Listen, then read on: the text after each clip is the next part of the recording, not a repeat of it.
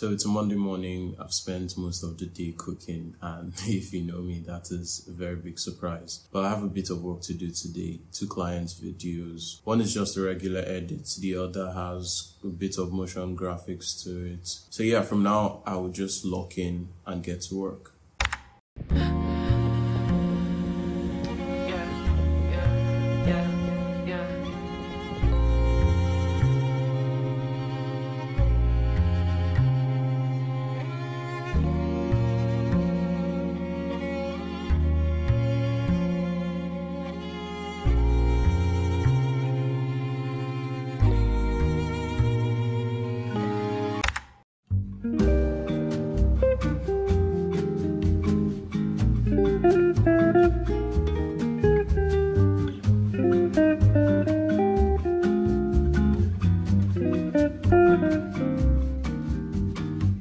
Okay, so I haven't picked up the camera in a while. The last clip you saw would have been from Monday.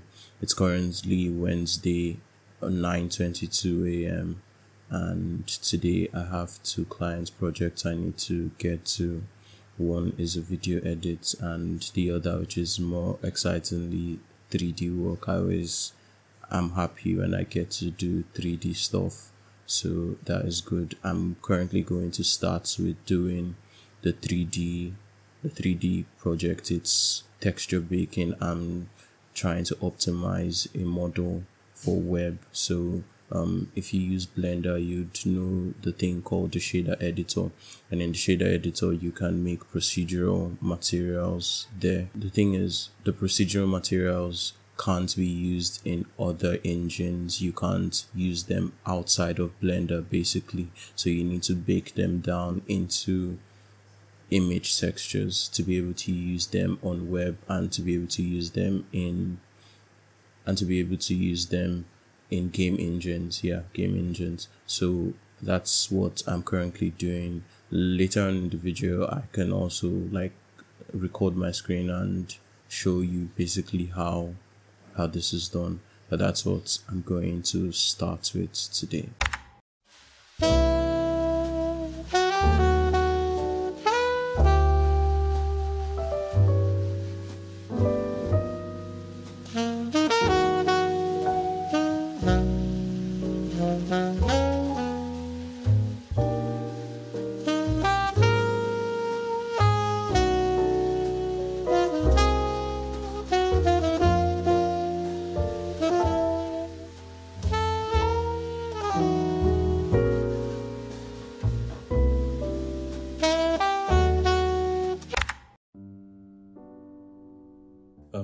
Okay, I've kind of just realized that I'm not very good at this vlogging thing.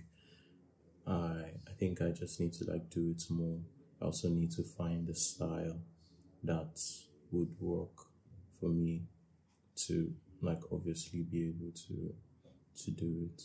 Well, yeah, I think repetition is good. Repetition has always been something that has worked for me when I'm starting out new things. So I basically just need to work on it and do more of it to be able to get used to it. Yeah, it's Thursday morning, it's 9:02 a.m. I have things to do. One is for a family member. My uncle is an artist, so he has some art pieces that I took pictures of yesterday, so I just need to edit them, Photoshop, and send them to him. So I have to do that. I also am trying to make content for Instagram and TikTok. So yeah, that's what I have to do today. I also think I should talk about the reason why I am trying to vlog. I'm trying to vlog my days, trying to document stuff. So I'm trying to become a full-time content creator, trying to make content relating to Blender and 3D work, and almost make it a full-time thing where I can also get client work. But basically my main source of income would be making content around 3D, Blender, my day-to-day with work and things like that. So that's basically why I'm documenting it. The plan also is to be able to get more clients through this. So, and the way I think I'm going to do it is to make more 3D stuff and document the process. So initially what I would do is to, in the background, make 3D work, and when it's done I make a video, post it, and that's it. There's nothing else that kind of like comes with it. So I think for me to be able to make more content, I should try to document the process and have that be part of like the rollout. And I think it would also allow me to make a lot more stuff, because I don't feel like I'm making a lot of things now. So yeah, that's basically why I'm doing this. I felt like I need to like share the reason why I started like vlogging. So yeah, I'll just get back to work, and I hope you guys are enjoying the video so far. If you're new here, please subscribe to the channel, leave a comment on like what you're doing. Are you into 3D? What you're currently working on? If you have any questions on Blender, also leave them in the comment section. I would be very happy to answer any of those questions.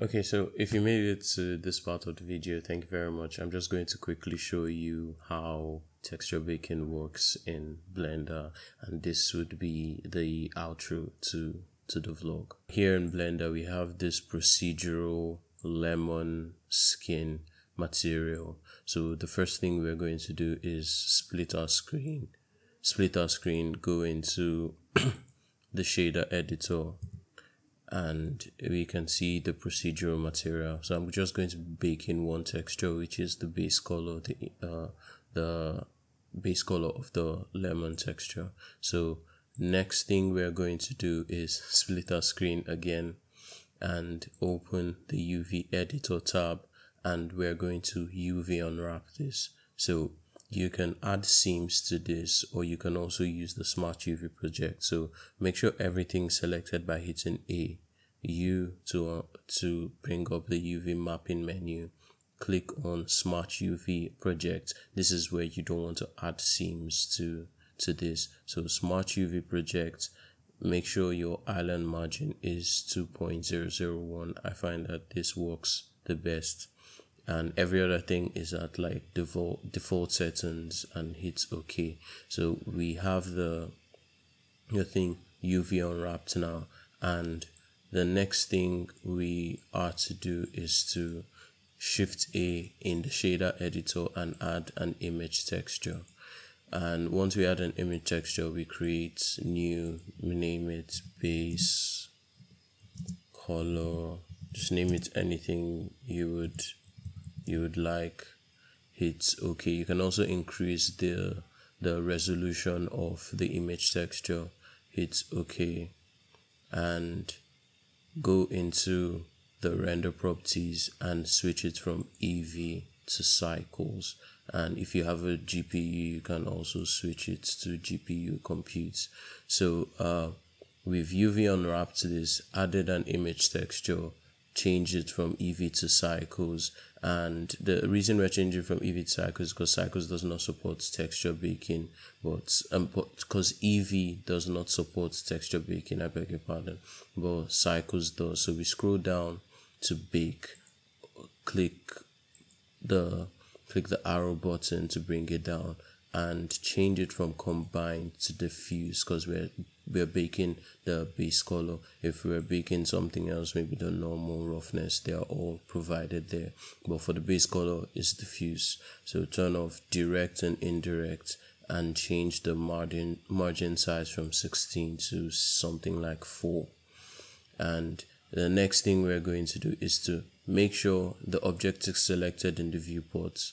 the image texture is selected in the shader editor, and just go and hit bake. And now we see that the bake is done. If we have the image pulled up in our UV editor, would see it right away. So this is the baked image texture. The next thing we have to do, which is very important, we have to save the image somewhere on our computer. So when we do that, we make sure the image is saved somewhere on computer, because if you close off Blender and open it back up, the image wouldn't be saved, because it doesn't save with the blend file. You have to save it somewhere on your computer. So once we save that, we can just plug the image texture directly into the base color, and we have the image texture. So you can do this for the normal, you can also do this for the roughness channel, and I think also the metallic. I think the metallic channel would be the glossy channel. So yeah, that's how to texture bake.